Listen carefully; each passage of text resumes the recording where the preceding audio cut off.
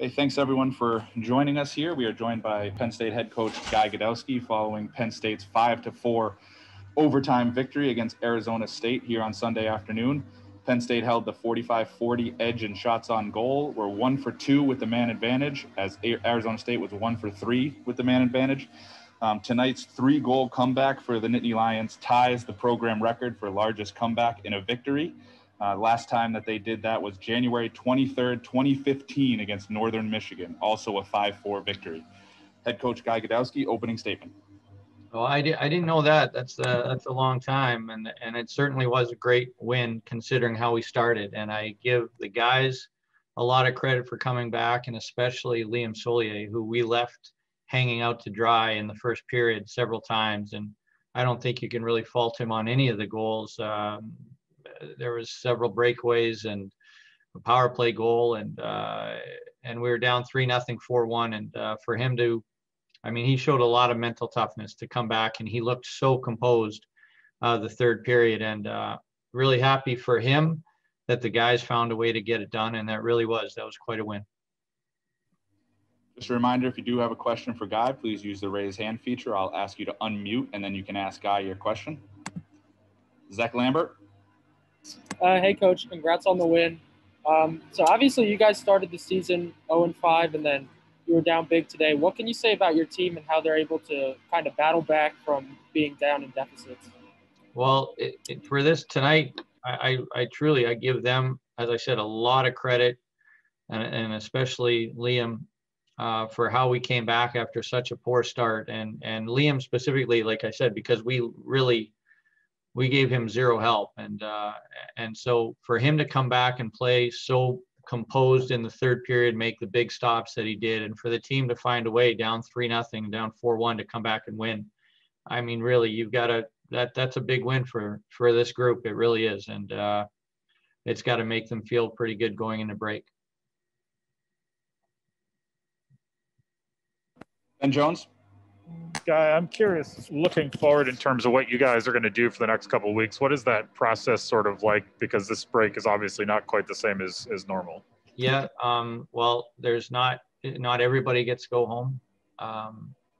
So they, Cam Davidson spoke to them obviously about trying to, it's a different situation for everybody, but about what they can do and where they are. Certainly Justin Rogers also spoke to them about the importance of maintaining all the protocols that we've been following. I mean, they've done a great job, Ben. Like they've done a great job staying as safe as possible, and our results were pretty good. And I think so the talk was to try and maintain everything we're doing at home and enjoy. If you're one of the guys that are fortunate enough to spend some time with family, enjoy it and do it safely.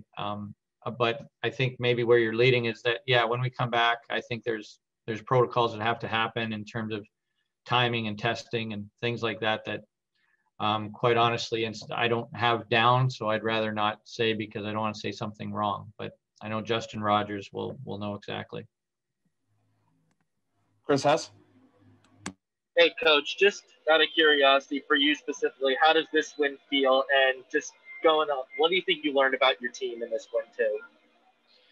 I mean, look, when you're down 3-0, down 4-1, and you come back and win, I got to tell you, it feels good.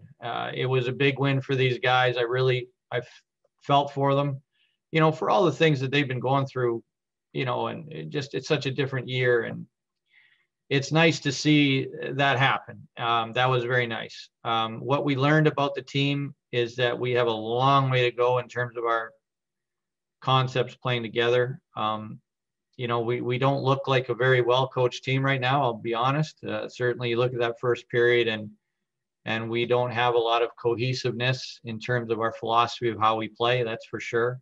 But at the same time, we also learned that those guys have a lot of guts and it's certainly a lot of fight back, and I give them a ton of credit for that. David Eckert. Hi, Guy. Can this type of thing be a jumping off point for Liam? I know, the playing time situation there isn't totally defined yet, but I'm just wondering, what this type of game, as you kind of mentioned, having the tough start, bouncing back, can do for a freshman goalie mentally. I think it should do a lot for them. I mean, and the one thing about this weekend, not just tonight, but I thought we had excellent goaltending throughout. I mean, we did, and that is really nice to see. I think coming back from the Wisconsin weekend, I think, we all knew that we had to get a lot better in that area. And I think this weekend, especially was back-to-back really, really good games from those two. So it's got to give not only him, the question you asked, confidence, but I think the team as well. Frank Marzano. Hey, Coach. Congrats on the win. Can you walk through what you said to your team when you took that first time out after Sun Devils scored their third goal? Well, it wasn't, they scored 3 quick ones, obviously, and we just wanted to settle down. And I don't think it was a matter of, hey, did we pull Liam because we left him hanging out to dry? Like, it wasn't about Liam, but if we did that, it would have been a shake up the team. But the message was just to get back to playing our game, a reminder of the concepts that we have to do together. We don't have to do anything fancy. We just have to do our game better. And I think, it's nice to see. I think we achieved that. Ben Jones. You guys have sometimes struggled coming out of break to kind of find the momentum that you had in the first half of the year. When you don't start as well as you want to and then begin to find that momentum, is there kind of a hope that maybe when you reverse that trend a little bit, maybe you come back out of break with a different kind of feel than maybe you've had in years past? Yeah, I mean, I think this is going to be a very different feel regardless coming back.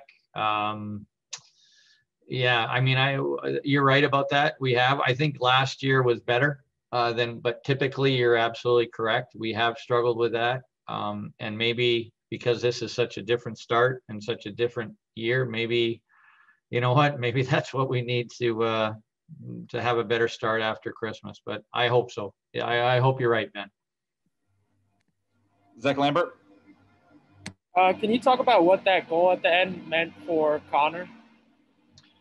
You know what? I mean, that's not his first OT goal. I mean, he scored the biggest overtime goal last year for us. And I mean, he's just that kind of guy. It's interesting. Guys that score OT goals like that, they're often guys that play for the team. And that's certainly him. He's an extremely reliable player that comes up big in big times. And that's exactly what you saw. So I think that's right along the line with who he is. I don't think that's going to make him change in any way because I think that's who he is. I don't think anybody if you talk to the returning players or our staff, I don't think anyone was surprised that he would get a big goal like that. David Eckert.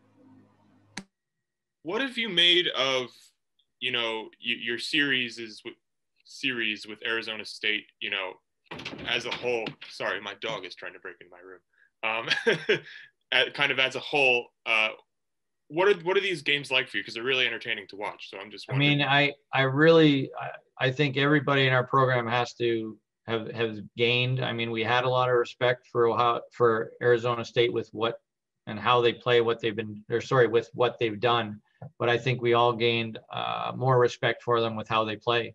I mean, they come at you hard and they fight, and I really like the way they play. They're not only a very good team, obviously, they're very entertaining to watch, and they play up and down and they play fast. And I thought the entire weekend was, as you might have just mentioned, extremely not only entertaining, but real fast, good hockey. And so we obviously had a lot of respect for them as a program. I think we have even more respect for them now with how they play the game. Frank Marzano. Has the Big Ten communicated anything to you or the rest of the coaches about phase 2 of the schedule, or is it more just a waiting game to see when they're going to announce it? Yeah, we haven't got anything yet. Acacia Broder. Hey, Guy, how you doing? Good, how are you? I'm good. I apologize if this was asked before. I just came in a little late.